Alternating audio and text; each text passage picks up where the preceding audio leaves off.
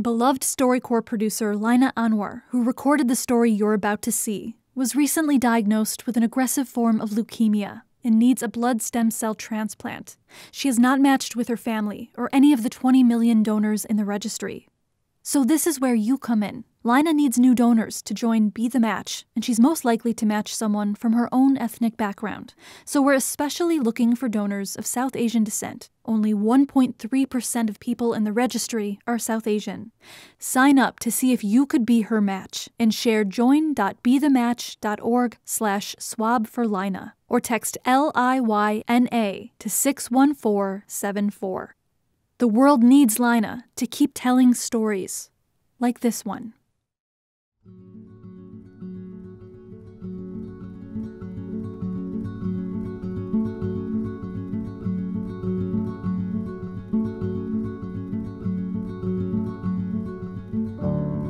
Growing up in America has been such a blessing, and although in some ways I do stand out, such as, the hijab, the head covering, there's still so many ways that I feel so embedded in the fabric that is our culture, and here we're all one.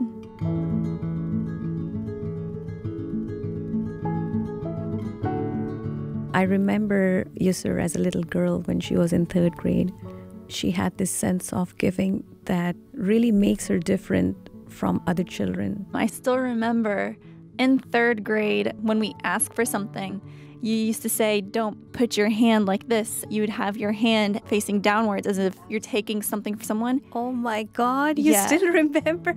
And then you'd flip your hand over and you'd open your hand upward as, a giving gesture. Be giving, open, compassionate.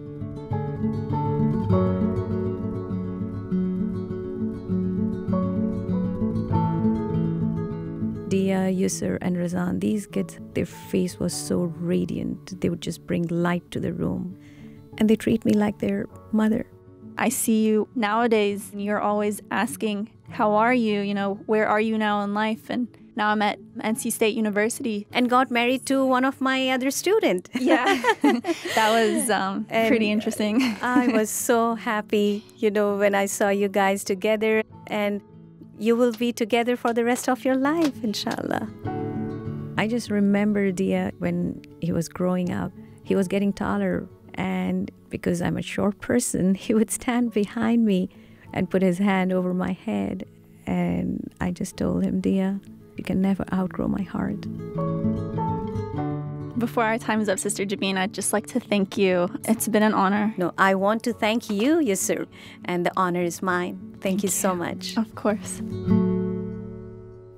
I would like people to know and remember her as a practicing Muslim, as a daughter, and above all, as a good human being.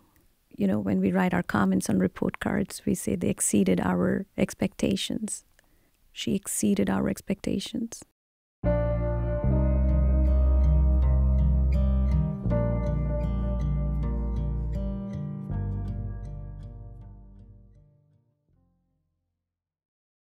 The world needs Liyna to keep telling stories.